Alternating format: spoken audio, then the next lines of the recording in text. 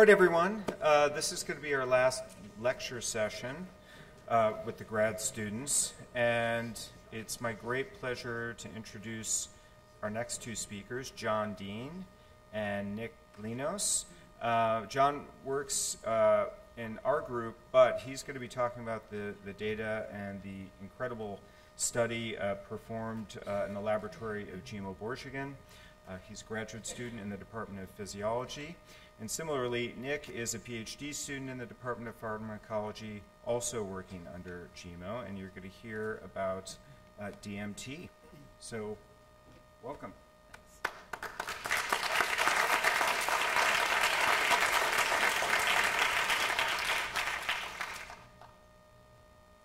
Okay, so thanks, George.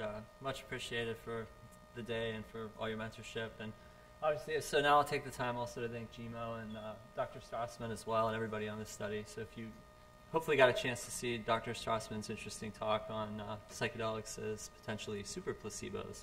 So, but anyhow, so I'm going to get into a topic that we haven't covered yet today. So Chris's data he was showing you was on the idea of exogenous administration of DMT. So he also explained to you that it's a psychedelic that's found in plants, but interestingly, and the topic of this manuscript was that it's found in mammals as well, and including humans. So these data are looking at that occurrence and trying to figure out exactly why that is. So I'm going to jump into it. So when I was an undergrad in chemistry, was what I was studying. This is the thing that got me interested in this topic initially. When I saw the striking chemical similarity in the backbone between serotonin, or 5-HT, 5-hydroxytryptamine, and N-Dimethyltryptamine, DNT. So on one hand, as Rick Doblin's talk was suggesting today, so serotonin isn't psychedelic per se. So it's known that MDMA will increase the amount of serotonin, the increased serotonergic tone, but unlike DMT, it's not necessarily psychedelic. Whereas DMT is a very powerful psychedelic, as Chris was showing you. So we know a lot of things about serotonin, and serotonin is a neurotransmitter. We know it's produced in many areas in mammals, including brainstem, pineal gland, and also in the gut. Whereas with DMT, we don't really know where it's produced or if it's produced. So it's been identified in trace amounts in several mammalian tissues, including in the brain, the blood, the urine, and the cerebral spinal fluid. And then if we look at serotonin, it has an established role in several brain processes as a neurotransmitter. Whereas DMT, scientifically speaking, we have no currently defined endogenous role for DMT. So whereas serotonin, we know it's involved in several things, the etiology of depression, mood, perception, memory, circadian rhythms, and things of this nature. Whereas with DMT, we're not quite sure endogenously. There are some more mundane properties of exogenous administration of DMT, aside from the powerful psychedelic effects. And these include antidepressant, anti-hypoxic, and plasticity-promoting actions that have been demonstrated in certain studies. So I want to walk through the endogenous DMT biosynthetic pathway. So it's known that, excuse me, the amino acid, dietary amino acid, tryptophan, is converted to tryptamine via the action of this enzyme, aromatic L-amino acid decarboxylase, or AADC. So this is an enzyme that's known to have distribution widely throughout the brain, and it's also involved in the serotonin synthesis biopathway. So the other enzyme, INMT, or indolethylamine N-methyltransferase, is the enzyme that converts tryptamine to DMT via two subsequent methylation reactions. So this has been demonstrated many, many times. This research all sort of started in the early 60s and in the 70s, where it was shown that tryptamine, you could take tryptamine, you could put it into mammalian tissues like postmortem rat lung, etc., radiolabel it, and you would get a radiolabeled dimethyltryptamine product. And then the enzyme was eventually cloned, so the gene, INMT, was cloned, and then the enzyme was purified. And this is just a biochemical way of saying that this is certainly an enzyme that can do this. So we know it's this enzyme and not one of the several other enzymes that will be in the tissue if you're just incubating it with tryptamine. So The same authors, this was Thompson et al., then began to ask the question, where in the body is INMT distributed? Where is it expressed? So the INMT gene, they did a study in several human tissues, and they found very high expression of the mRNA in the heart, the lung, and the adrenal gland. However, no appreciable expression in the brain, as you can see in the red here. So this is northern blot analysis. So for the layman interpretation of this, this is a rather crude technique, but nonetheless, it establishes in these bands, the intensity of the band correlates to the intensity of the expression of the gene, more or less. So in a more recent study in 2011, Cozy et al. Used a more sensitive technique and applied what's known as an antibody against the INMT protein, so the protein that will make DMT. And they actually identified expression of this in the rhesus macaque pineal gland. So for the first time showing that INMT in the green here is present in the mammalian brain. So these data were intriguing to our group. In 2013, Jimo showed, along with Rick Strassman and Steve Barker, that there is DMT in the living rat pineal gland via a technique I'm going to explain a little bit more. So this leads us to our knowledge gap, and one of the big questions is DMT actively biosynthesized in mammals, and if so, where in the body? One can make the argument that these trace amounts of DMT are merely a serotonin biosynthesis metabolite or something of this nature. And then the second question is, do these endogenous levels, these trace levels that have been previously identified, do they reach physiologically pertinent concentrations? So those are the two questions that we set out to at least shed a little bit of light on with our study. And what we wanted to do is investigate the gene expression of not only INMT, but also AADC. And we wanted to do this with a newer technique called in situ hybridization, which I'll outline. And we did this in rat and in human brain tissue. So rather than just look for one of the genes necessary for DMT biosynthesis, we look for both of the known genes that are required, with the logic that this is going to increase the likelihood, if we can identify these two genes in the same cells or in the same tissue areas, that DMT is being produced in those tissues. And then the other one was to actually quantify the extracellular concentrations in the living rat brain. So the very first thing, like I said, we set out with this technique, mRNA in situ hybridization. So just a quick refresher, the dogma, the central dogma of molecular biology, DNA from the nucleus, RNA, transcription, translation into protein. So we're looking at the mRNA for INMT and AADC. And we did it with this technique that allows us to, rather than grind up whole, homogenize whole tissue sections like the northern blot, we could actually section individual brain areas or individual very micron thin slices of a particular area in the brain or in the periphery. And then we can apply these very sensitive probes and do this series of amplification steps, and then get this colored product that is based on this anti-mRNA probe against the exact known base pair alignment for INMT and ADC. And then we get these pink or green dots, as you will see. So these are the data.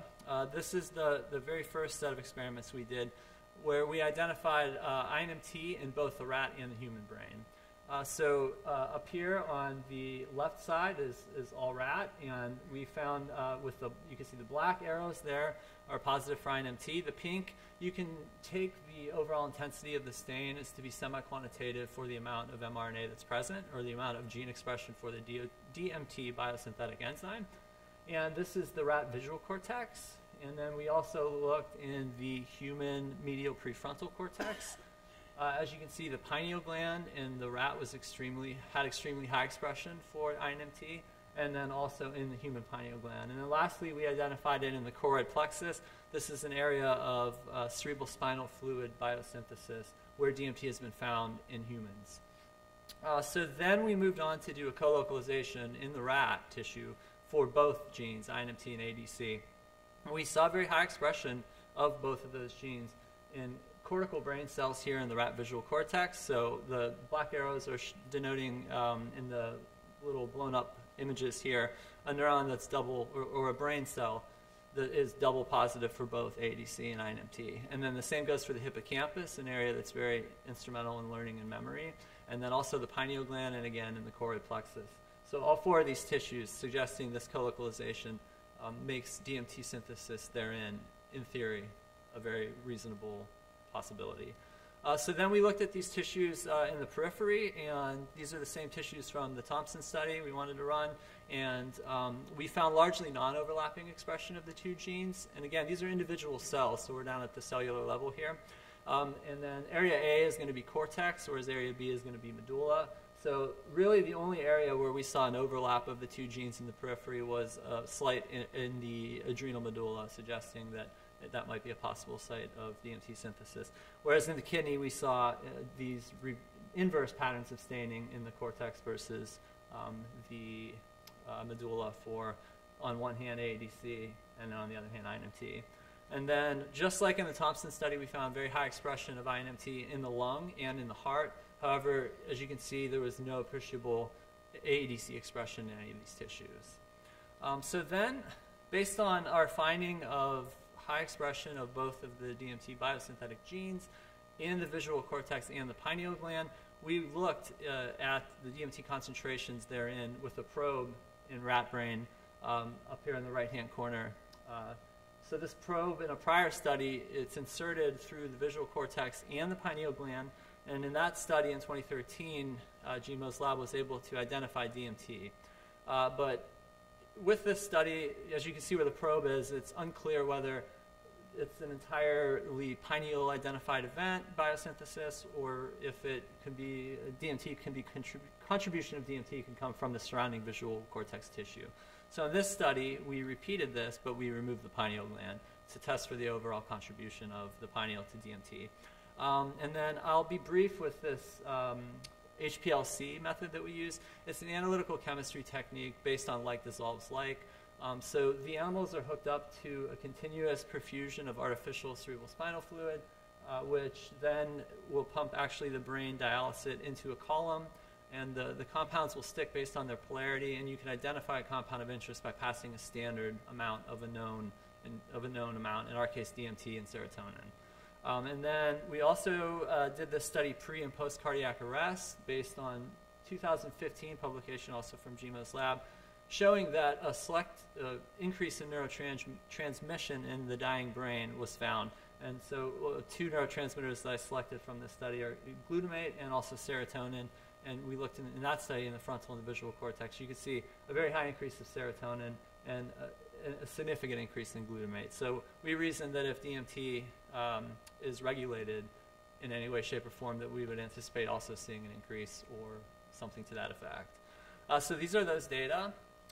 So this is a chromatogram, so that means that this is one screenshot of one animal for this microdialysis technique. So on the red here is the cardiac arrest trace, and the blue is the baseline. So this time frame is not an experimental time frame. It's merely the time that the analytes come off of the column, DMT and serotonin.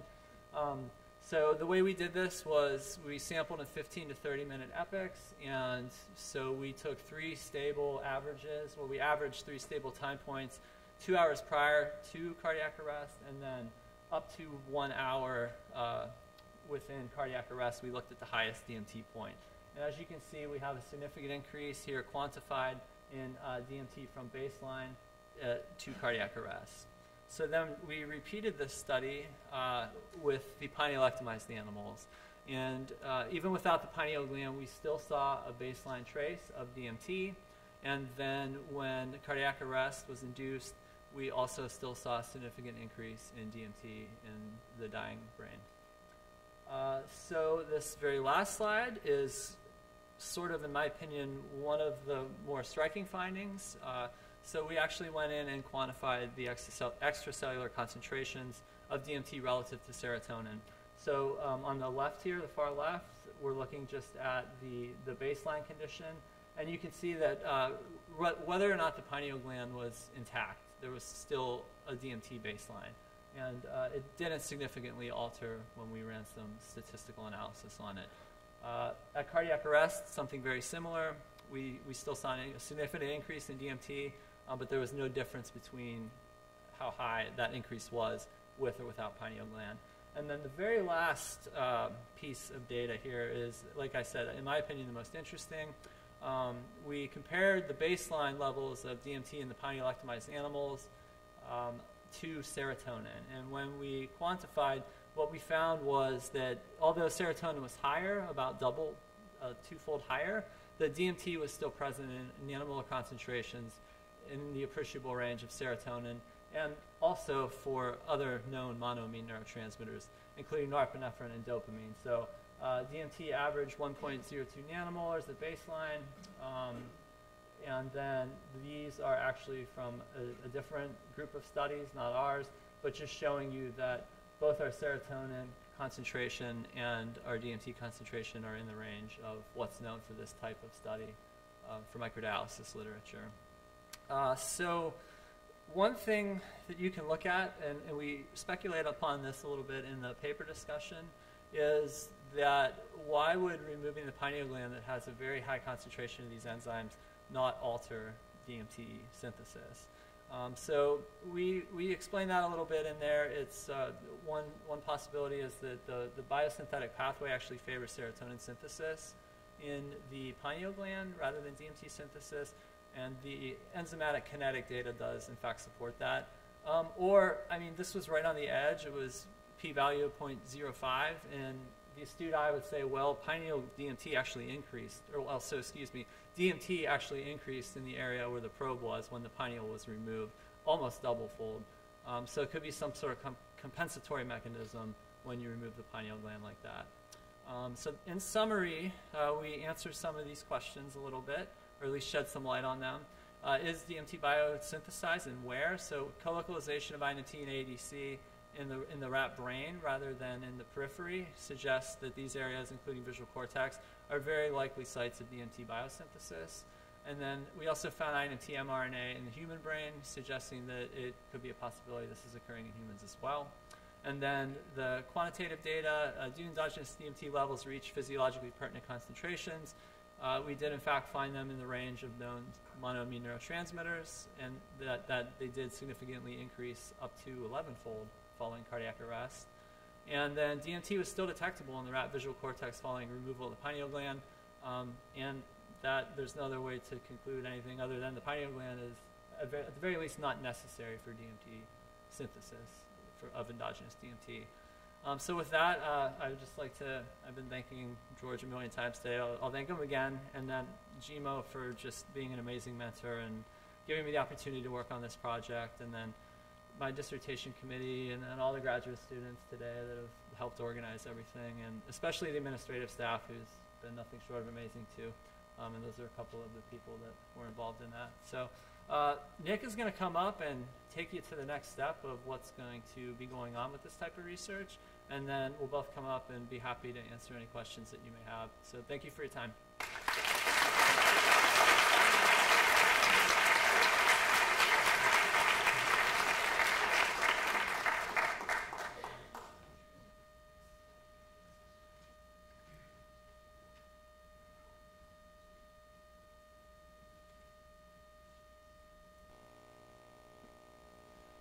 Great.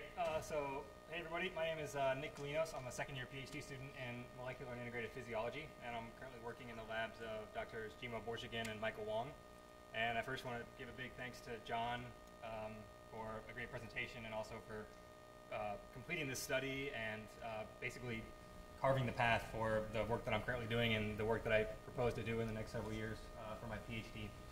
So I'm in my second year, so I'm still kind of developing my thesis. Can you just speak into the mic so I can hear you? Yep. You can hook up So I'm in my second year of my PhD, so I'm still developing my thesis and my project. So I want to give a little bit of a historical overview and talk about the future directions that we plan to go with this. And the title of my talk is Endogenous DMT. What do we know and where are we going? So I'll start with what we know, and that has already been covered multiple times today. Chris has shown in great detail, talked about some of the psychedelic effects of DMT. We know that it produces strong hallucinatory phenomena as well as profound consciousness-altering effects. And we also know that DMT is naturally produced by mammals. It's been shown in humans, rats, and rabbits in several different tissues and fluids using a variety of different techniques. It's been documented for several decades that it's endogenously produced by mammals. And in addition to that, we know quite a bit about the details of the biosynthetic pathway of DMT in mammals. And obviously John just went over this, but I can just cover it quickly. We know that DMT, the synthesis of DMT starts with the amino acid tryptophan, which we obtain readily from multiple different food sources. And tryptophan is decarboxylated to produce tryptamine, and then tryptamine undergoes a double methylation step to produce dimethyltryptamine. And one of the interesting things that, one thing that I also find interesting that John touched on is the similarity between the structure of DMT and serotonin. And in addition to structural similarities, there's also a similarity in the biosynthetic pathway. Serotonin is also synthesized from the starting compound tryptophan, and it also shares the enzyme AEDC, which is necessary for its synthesis. And the difference is that for DMT synthesis, the key enzyme is INMT, which highlights the significance of John's work that he just presented. And in addition to this similarity of biosynthetic pathway, the metabolism of these two compounds are also very similar, and they're metabolized by largely by monoamine oxidase A. And one of the challenges of DMT research over the last several decades has been to detect it endogenously, and that's because of it's really rapidly metabolized by this enzyme in mammals. So that's been a challenge to get accurate detections of the levels of DMT in mammals. So now just to go over a brief history of DMT, how we came to learn about it and where we are today. So in Western science, we've actually known about DMT for several years. It was first discovered and synthesized in 1931 by the British chemist Richard Mansky. This was part of a wave of chemical exploration, and he basically synthesized the compound DMT and didn't really explore anything about its pharmacological or hallucinogenic properties, and kind of set it aside and didn't give it any more attention. And it wasn't until about 25 years later when the Hungarian chemist Stephen Sara revisited DMT and found that it did indeed have hallucinogenic properties. And he found this by first administering it to himself, and then going on to be the first person in Western science to administer pure DMT to human subjects. And then obviously, as I just mentioned, DMT was found to be endogenous in humans and other mammals, other animals. And this was a really interesting finding after having known the fact that DMT is hallucinogenic. The idea that humans and animals have a potentially hallucinogenic compound that's naturally produced in their body sparked a lot of different ideas of what this compound could be doing and what its physiological role may be. And some of those ideas were that endogenous DMT or other endogenous hallucinogens may have potential links to certain types of psychiatric disease like schizophrenia or dementia or other types of psychotic disorders. But despite the fact that we've known about endogenous DMT for over almost 60 years now, the physiological functions and the way that DMT is regulated endogenously still exists largely in a black box, and we have very little information, scientific evidence for what its function is. So this black box, this knowledge gap, is basically what is informing my research aims for what I'm currently working on and what I will be doing. And I'll talk about two aims today, but for now I'll just focus on aim one, and that is to basically take John's work to the next step and determine if DMT actually does exist as a neurotransmitter in the mammalian brain. So quickly I'll just review the figure that John showed because it is so important to the work that we're currently doing. So again, he showed that the two enzymes necessary for DMT synthesis, AEDC and INMT, are co-localizing in multiple different regions of the rat brain. And this strongly supports the notion that DMT could be synthesized in these brain areas. And we've gone on over the last several months in Jimo's lab to show that in addition to the brain areas that John just talked about, we've also seen relatively high co-localization of these two enzymes in the regions of the amygdala, the hypothalamus, the visual cortex, and to a lesser degree the cerebellum. However, there is a relatively high INMT expression in the cerebellum, more so than some of the other areas that we see, which is interesting. So again, this just supports the notion that DMT is potentially being synthesized in these regions of the rat brain. And in addition to that, John also talked about the very important finding that cortical DMT levels are actually comparable to the levels of other known monoamine neurotransmitters in the rat brain, at least. So this table, which was just shown, is a compilation of several different rat microdialysis studies measuring the concentrations of the three canonical monoamine neurotransmitters, serotonin, dopamine, and norepinephrine.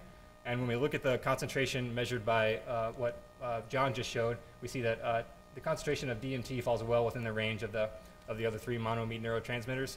suggesting that DMT in the brain may be contributing to cognitive function in some way. So these two facts, the fact that the enzymes necessary for DMT synthesis are present in the same cell, and the fact that DMT is present in the brain at physiologically relevant concentrations, forms one of our hypotheses, and that is that DMT exists as a functional neurotransmitter in the mammalian brain. And if we're going to call DMT a neurotransmitter, it's important that we define what we mean by a neurotransmitter, and we can use this cartoon diagram of a serotonergic neuron to look at some of the four important properties of compounds for them to be called a neurotransmitter. So with a serotonergic neuron, as I mentioned, the amino acid tryptophan enters the cell, and it undergoes a two-step enzymatic process to produce serotonin, and that satisfies the first criteria of a neurotransmitter, is that there's specialized neurons for synthesis. These two enzymes, TPH and AADC, co-localize in the same cell in serotonergic neurons. And then once that serotonin is produced, it's stored and packaged into vesicles with a specific transporter, VMAT2, and that satisfies the second criteria, is that there's a vesicular storage mechanism in place. Once the serotonin is stored in vesicles, a certain activity can cause those vesicles to exocytose and release the serotonin into the extracellular space, which satisfies the third criteria. There's an activity-dependent release into the extracellular space. And finally, the fourth and final criteria is that there's a plasma membrane transporter present for reuptake of that serotonin. And this is a mechanism to recycle the serotonin that's been released and to regulate the response of serotonin in the synapse. So the obvious question is, does DMT then qualify as a neurotransmitter using these criteria? And quickly we can show that it looks like as if yes, there are specialized neurons for synthesis, as shown by the research that John has just presented. And it also looks like, based on the cardiac arrest studies, it looks like there may be some sort of activity-dependent release into the extracellular space, as we saw a highly significant increase in cortical DMT from baseline to cardiac arrest in rats. It suggests that there may be a physiological mechanism causing DMT to be increased in the extracellular space. So the two questions that are left are, is there a vesicular storage mechanism in place, and are there plasma membrane transporters for reuptake in this potential DMT neurotransmitter system? And work by Cozy and others at the University of Wisconsin have provided some potential transporters and mechanisms for this process, and we're currently investigating some of those as well as others. So some of the ongoing and future studies in regards to this DMT neurotransmitter hypothesis are to first carry out pharmacological transport assays to seek out potential transporters for endogenous DMT storage and reuptake. We want to seek out transporters that have the relatively high enough affinities and presence in the brain to be able to actually transport DMT. In addition to that, we plan to carry out additional in situ hybridizations and immunohistochemistry studies to use some of these molecular techniques to probe for the localization of those DMT-specific transporters in the rat as well as in the human brain. And that brings me on to aim 2 of what we're currently working on, and that is to search for functional roles of endogenous DMT in mammals. And as mentioned before, the role of endogenous DMT remains mysterious, despite the fact that we've known about its presence for over 60 years. And a lot of different hypotheses have been proposed regarding its function, such as DMT may be playing some role in the phenomenon of dreaming, or the hallucinatory experience that we all have when we go to sleep and we dream. Potentially, because DMT is a hallucinogen, potentially it has some modulatory effect on that experience. Additionally, as shown by Chris and many others, or a few others in the past, there's potential correlations with DMT and the near-death experience. Potentially an endogenous mechanism involving DMT may be playing a role in some of these experiences that people report in near-death situations. Others have proposed that endogenous DMT may be playing some sort of role in certain types of creative or imaginative states. Potentially again, some mechanism of DMT modulation may be producing these states in certain individuals. Others have shown correlations between at least exogenous DMT and spiritual experiences, and people have proposed maybe potential techniques like meditation or certain introspective work may be linked in some way to a potential endogenous DMT neurotransmitter pathway. And again, there's also the link to psychiatric disorders, such as schizophrenia, has been relatively well documented and explored in the past. But the fact is, despite all these different hypotheses and despite all these theories, we have very little, if any, scientific evidence to support or refute any of them. So we're basically at a point where we know almost nothing about the endogenous role of DMT, and there are many different studies and many different projects to take on. So in order to test some of these hypotheses and explore some of these possibilities, we've developed in the Borjigin lab an INMT deficient rat model to study the functions of endogenous DMT. And this is a common technique in different physiological, when different physiological questions come up, is to, if you want to know the function of a certain compound or a certain protein, you can knock that protein out and find out what happens when it's gone. So with this model, we've used CRISPR-Cas9 technology to basically delete the INMT enzyme, which effectively should eliminate any possibility of DMT production in these rats. And we plan to use this animal for a variety of different studies.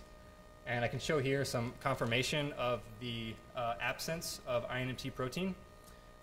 Here on the left, we're looking at the genetic coding sequence of the INMT gene, and we have the knockout animal in red on top and the wild type just in white on the bottom. And if you look at this yellow box, there's a 2 amino acid deletion causing a frame shift mutation in the translation of the gene and basically destroying the function of the INMT protein. And we can show that with what's called a Western blot, which is a method to target protein in animals. And we can see that the presence of the green band indicates the presence of INMT, and we see it in the wild type animal, but the green band is absent in the knockout animal, indicating that indeed INMT is non-functional or not present in this animal. So we've got a variety of ongoing studies that we're currently carrying out with this INMT knockout animal, and a lot of them revolve around the techniques of in vivo microdialysis, which is a technique to probe into certain tissues of animals and measure the neurotransmitter or a metabolite or a chemical profile of those tissues. And you can do this with freely behaving animals. So the first outcome that we hope to find is to provide confirmation that INMT is actually the necessary enzyme for DMT synthesis.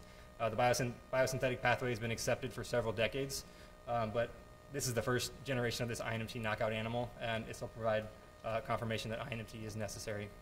Additionally, we plan to compare the levels of other neurotransmitters and metabolites between wild type and knockout rats during different behavioral paradigms.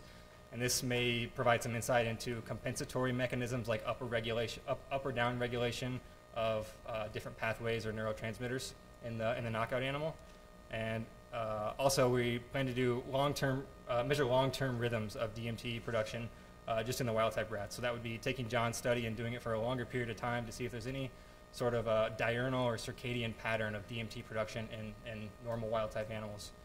In addition to microdialysis, we're also currently doing some electroencephalography studies, or EEG studies. And this topic has been introduced previously in talks before. But it's just it's a way to measure the electrical activity of a brain in a freely behaving animal. And with these techniques, we first plan to compare the sleep-wake cycles of wild type versus knockout rats to determine if DMT is playing any kind of a role in modulating or regulating the sleep-wake cycle. In addition to that, we plan to probe into some of those different stages of the sleep and wake cycle and potentially seek out different EEG phenotypes of the knockout rat. And finally, we plan to repeat the cardiac arrest study with this animal that is basically DMT deficient with the INMT knockout animal. So with that, I can summarize. We know that DMT is an endogenous mammalian compound, and it has psychedelic effects when used as a drug. But we don't know very much about the way it's regulated or its endogenous function. So currently, we are using molecular tools and genetic knockouts to better understand its role. And with that, I want to give a big thanks to Jimo and Michael, my two mentors, as well as all the lab members who have supported this project and helped me throughout, and also to George for organizing this event and making this happen, and all the other graduate students who have helped in the organization of this event today. And thank you for your attention.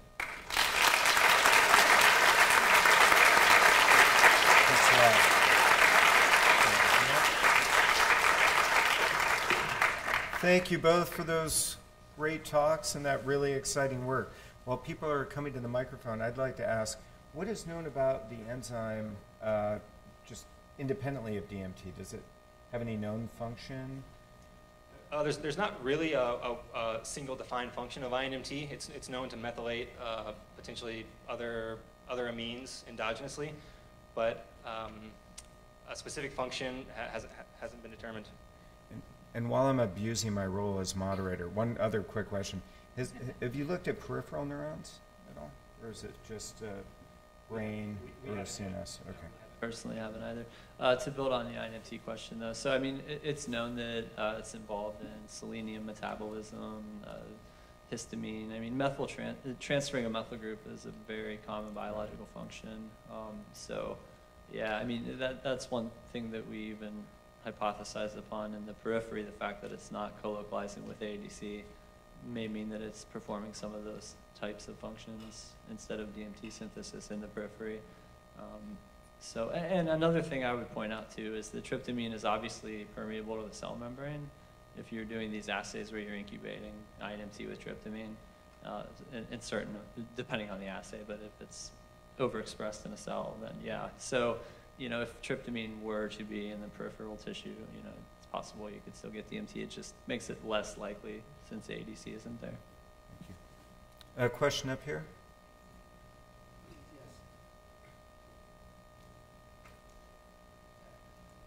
One second. Okay, there we go. So I've actually had this question pretty much the whole thing, but yours seems the most relevant in it. And I know that there's a lot we don't know, so you may not have the answer, and that's fine too. But this is just your opinion then.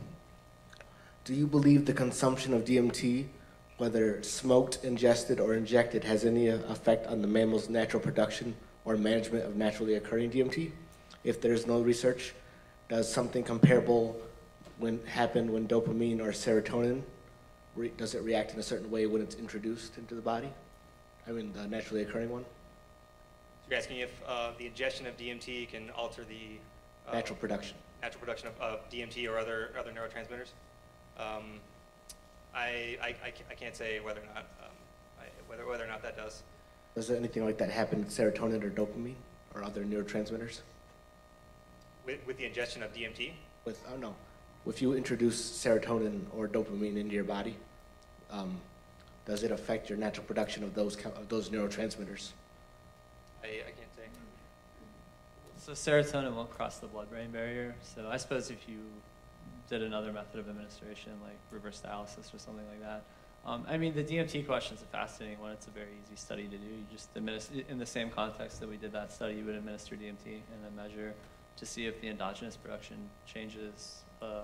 That's actually a hypothesis that Steve Barker, who is a collaborator on the manuscript, has, that there may be some sort of endogenous DMT system that responds to the ingestion of any psychoactive or psychedelic substance, and it may be mediating some of the effects of those compounds. Thank you.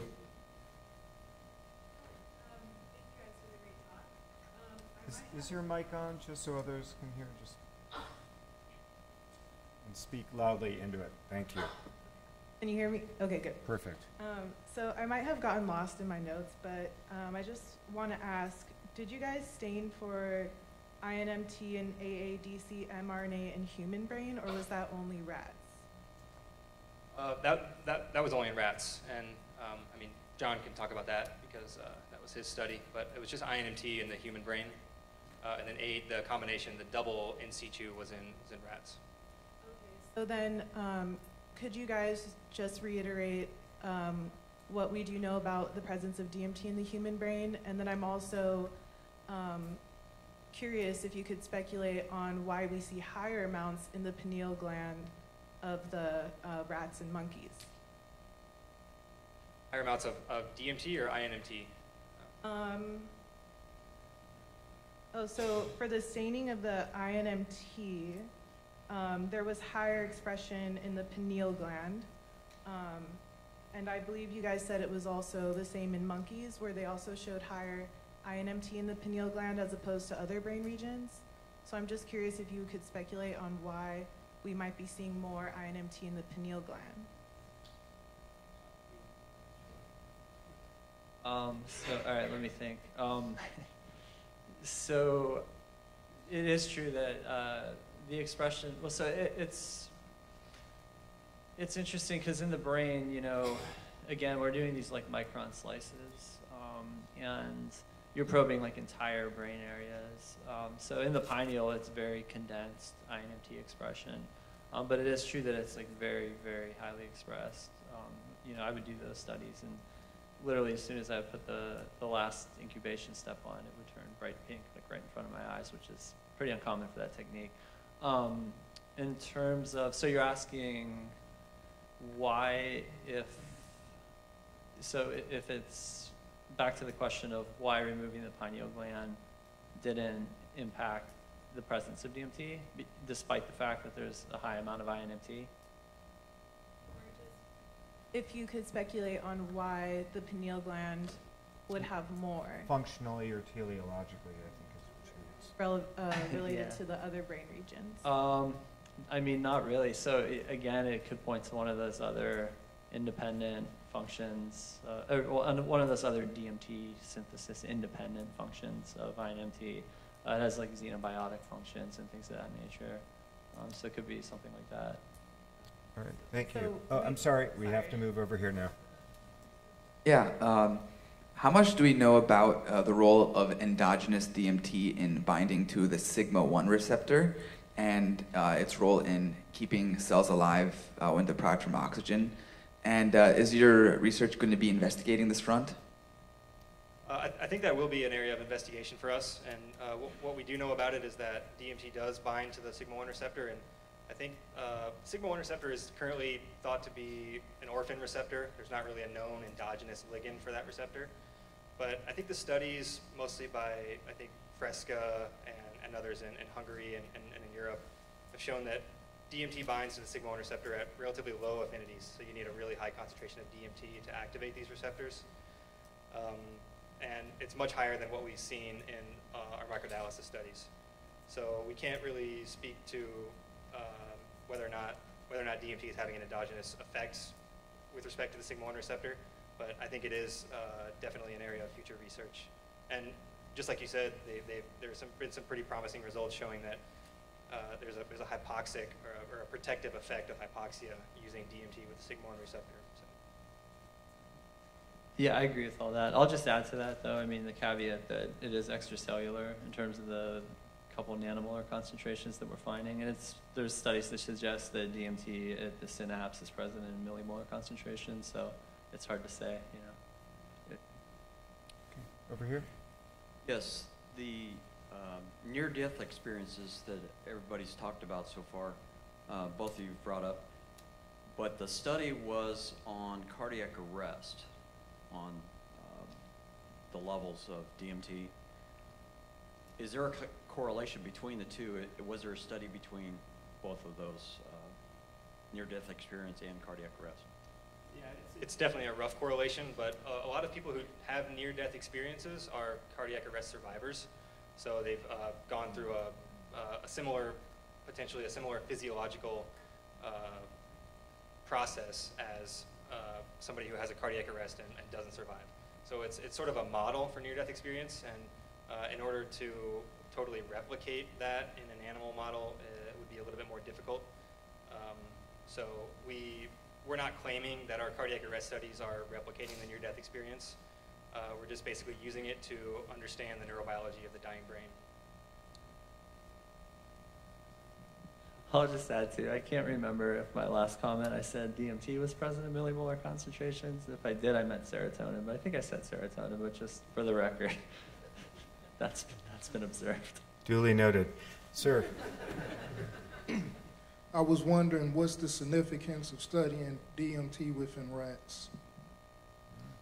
I think it's significant because it's present in concentrations relative to other neurotransmitters, and we have no idea what its function is. It's got a structure that's really similar to other really important neurotransmitters, and we suspect that a compound that's actively synthesized by mammals and is present at these relevant concentrations would likely have some sort of a function. And it's very interesting to look at some of the hypotheses related to dreams or sleeping or near-death experiences or creativity. and they have basically excited me to investigate this project. So, I'm sorry, sir. We're going to have to move on to the next question. Thank you, though. I just wanted to know if there are any plans or intentions to look at the various kinds of psychedelic experiences that don't involve in consuming an exogenous chemical, and seeing if there is any role in the endogenous DMT production in producing these kinds of experiences. So you mean, can you cite an example? I think I follow. For example, prolonged sensory deprivation. Right, that's what I thought you meant. Well, so it's hard. I don't own a lab, so I mean, but I don't know.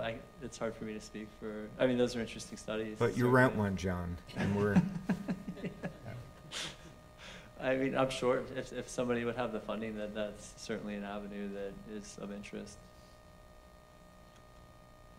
Yeah, I could just add to that and say that it's because they're so little known. I could think of 20 different studies that we could do to expose animals to different types of stress, or to expose humans to different types of meditation practices or sensory deprivation, and we really just don't know anything about the regulation or the physiological function of endogenous DMT. So it's really a black box. Over here. To consider the idea that perhaps if there was tissue damage in, say, the kidney or the lung, that could release DMT and then go to the brain from like an injury or something like oxygen deprivation during surgery, something like that. Not in the brain, but in the organ tissue that then gets perceived as, psychedelic. I think that's been one of the long-standing hypotheses, actually, is that DMT is mainly produced in the periphery, like the lung or the adrenal gland, and it somehow it's transported into the brain and activates the brain in some way. And that's still a potential mechanism for DMT regulation. And John showed that we don't really see a lot of co-localization of the two necessary enzymes in the periphery as much as we thought, suggesting that DMT is likely not synthesized maybe as abundantly in those tissues. But DMT does cross the blood-brain barrier, and there's still a strong possibility that it is synthesized somewhere in the periphery, and that it is getting into the brain or getting into other tissues through circulation. And last question. Comparable to psilocybin, how would you say that DMT is like a therapeutic thing? I don't know if I'm really honestly qualified to answer that. I mean, so we're doing more basic scientific research. I mean, that would be more of a question for like Alan or Rick Doblin, even somebody that works more in a therapeutic setting. I mean, I don't mean to be rude, but yeah. You can hand the mic over to them. Yeah, by all means. So with everything, I'll just qualify by saying that, I don't know that we have empirical evidence necessarily to say that there is, but I can tell you we just finished a large study with approximately 2,600 people who have smoked or vaporized DMT. And of those 2,600 people, almost, I would say 80 or more % of them reported the same types of things we see that are psychotherapeutically helpful. They said they had psychologically insightful and mystical experiences. And so I think that there's a good chance that there's something that can be done therapeutically with DMT at high dose in a therapeutic setting. I've also done some research with 5-methoxy-dimethyltryptamine, and I think we're seeing some same patterns of results in terms of the survey data. So yeah, I think short-acting tryptamines have a place in our psychedelic medicine panacea of the future. All right, let's thank our graduate students.